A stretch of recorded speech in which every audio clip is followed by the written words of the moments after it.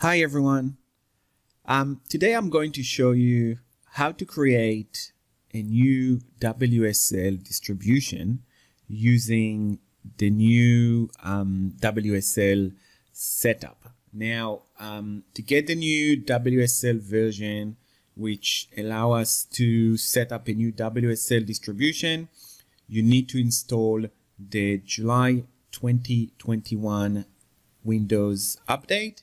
There's a link in this post on how to get it, so make sure you visit the post. Now, the new command to set up a new WSL distribution is very simple.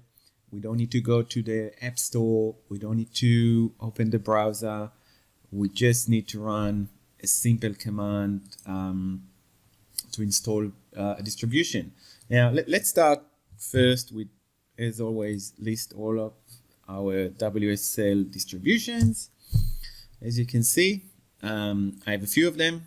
I will go ahead and create a new one. I'm going to set up a new Debian distribution. Let's go. And that's it. Simple as that. No need to open the App Store. No need to do anything. Just run the command and go for it. Once again, thank you for watching.